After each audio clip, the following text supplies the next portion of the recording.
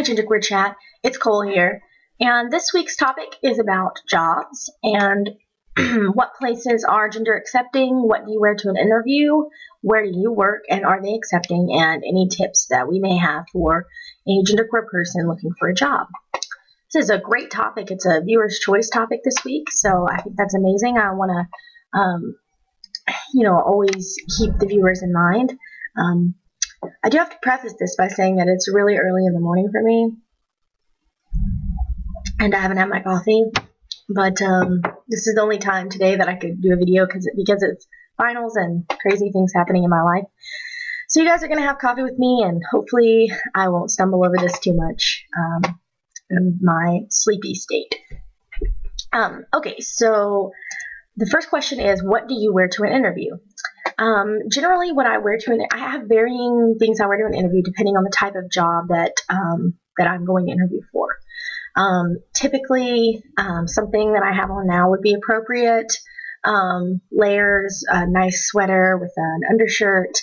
I never wear jeans to an interview. That's kind of a no-no. I always wear slacks, or with my last job, I wore a really nice cut suit. I didn't have a tie on, but it was a really nice pants suit with a jacket, and it was nice. It was good. I got the job. So I think the most important thing to keep in mind when dressing for an interview isn't necessarily to be gender neutral as much as being professional.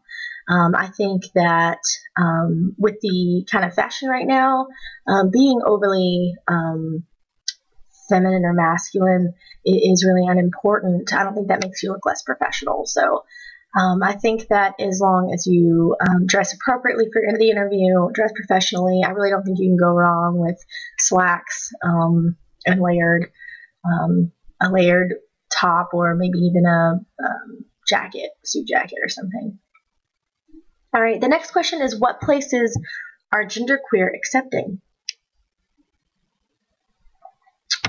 Okay, well, a lot of employers that I've noticed when I go to interviews, at least here where I'm from, don't really recognize a person as being genderqueer necessarily. That doesn't come into their mind right off the bat, regardless of kind of how you dress. They're usually going to see you as your assigned gender. Typically. And I think that maybe this isn't a bad thing always. As much as I want to be recognized as genderqueer, when I'm looking for a job, what I really want is for someone to want me as a person and not necessarily my gender identity. So I think it's important to be yourself in an interview, and that will sell you for the job, not necessarily your gender identity. Now in Texas, definitely not every place is accepting of a genderqueer person. There's a lot of clothing stores here that there's no way that they would accept a genderqueer person. Like, I can think of like American Eagle and Abercrombie and Fitch, where they only, hire these gorgeous, which I'm not saying I'm complaining about going to these stores and seeing beautiful people. There's nothing wrong with that. And, if that helps them sell clothes, then fine. But I really don't see any gender variance there. It's usually extreme ends of the spectrum for these clothing stores. We have a lot of Western apparel stores. Definitely never seen a genderqueer person working in a Western apparel store selling cowboy boots. Yeah, it's probably not going to happen. And some restaurants here are a little less about gender variance, such as I actually did get a job at a restaurant that ended up being kind of a bad place to work for me. It was a place called Trail Dust, which is a country steakhouse thing. Anyway, it's funny because I don't eat meat, but anyway, it's a country steakhouse, and I was always getting all these comments about my gender presentation. Now, at the time, my hair was in a faux hawk. I wasn't wearing it in a faux hawk at work, but it was really short on the sides. It was dyed black. I kind of looked more like rock or punk or something, I guess. So I would just comb it over at work. It kind of looked nerdy, I guess. I thought it looked sort of like nerdy cute or whatever, but apparently not everyone thought that. So I don't know if it was just that I looked, extra masculine or whatever, or looked I think people thought I was just, a lesbian is what I'm assuming. And sometimes people would make comments about it. My employer would say it wasn't professional, even though it was literally just a combed over haircut. I wasn't wearing it in the faux hawk. I wasn't being extreme, or anything like that. My fellow employees would say things about it. A lot of them were a little more traditionally Texan. There's usually, for some reason, there's a lot of Texans who are extremely proud to be Texans, and that's cool, to have pride. But if you don't fit into like their stereotype of what a Texan should be, they kind of don't really want to associate with you. So I kind of got that a lot. And one of the worst things that happened was one group of people that came in to eat there actually asked to change servers because they didn't feel comfortable with me. So that was pretty lame. And I didn't work there very long, obviously. Waiting tables wasn't my favorite, but you do what you have to do to make money. But then, even though there's some places that don't accept genderqueer people, there are more places that do, for sure. I mean, any coffee shop you go to around here, you can find some gender variants, record stores, things that are even a lot more fun than waiting tables. Any bar, really, or most bars around here in this college town anyway.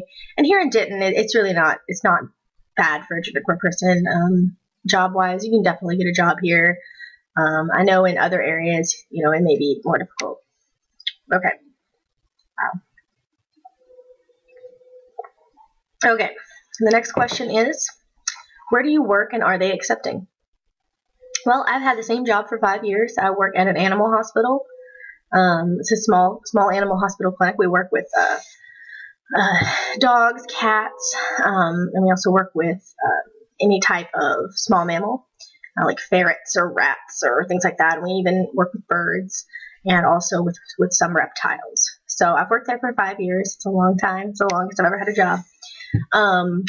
And I have an interesting relationship with the people that I work with. I mean, my boss and I have been through kind of a lot. He's very different from me, very cisgendered, very binary thinking, very straight. And I've talked to him about a lot of things. We've had a lot of deep conversations. He's just, he can only really see to a certain point, and then he just can't quite grasp onto other concepts.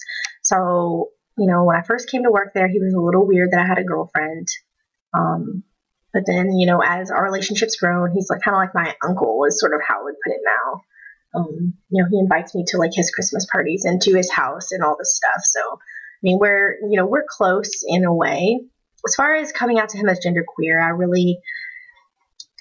I've thought about that a lot. Should I do that? Is that going to be better? And I really like our relationship the way it is. I like, our level of professionalism. And I don't necessarily know that he needs to know that about me. Because, we work so closely together. I do his help him with surgery. I, take care of the animals. He trusts me.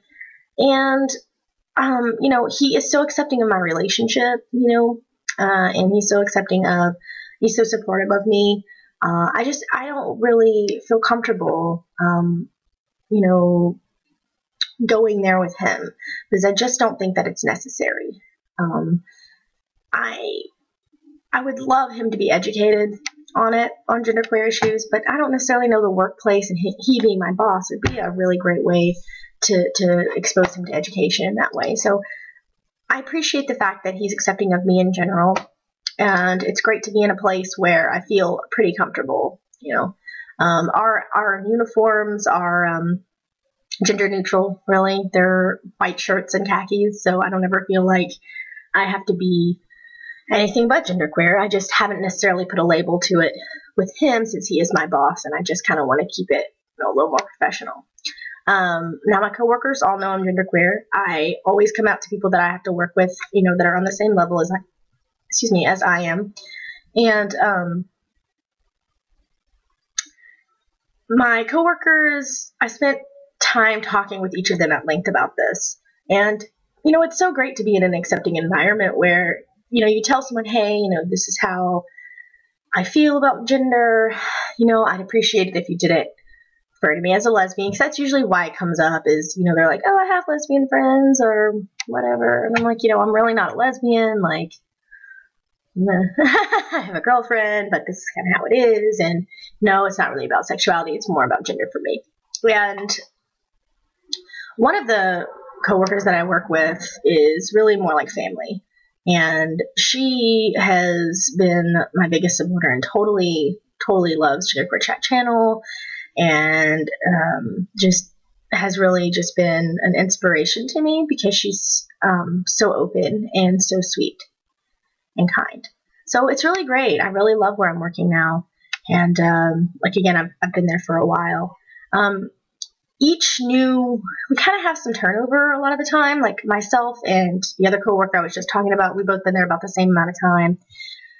But we're constantly getting a third employee kind of going in and out. And I don't know, just for whatever reason they leave or it doesn't work out. And so I always have to continually come out, to people at work, continually come out to new people. And that's good for me. But it's also a little bit annoying because sometimes I feel like, oh, I don't want to have this conversation. But I always feel so much better when I do, just because that way they can read me in the way that I would like to be read. They can understand my gender, and I don't have to worry about it. I don't have to worry about living up to anything or them viewing me in a way that makes me uncomfortable, etc. So that's about my work. I guess the last question is any tips for getting a job? I think my tip would just be yourself in your interview. As long as you look professional and you're confident in who you are, the rest really should come easily. I personally I've gotten almost every single job that I've ever interviewed for. And I think a lot of that has to do with the fact that I get excited about the new position. I get into it. I ask questions about the job, and I really try to answer each interview question really honestly and not give them a bullshit answer. I think that's the worst you can do, is give them what they want to hear. Don't do that. Give them an honest answer. Give them something they haven't heard.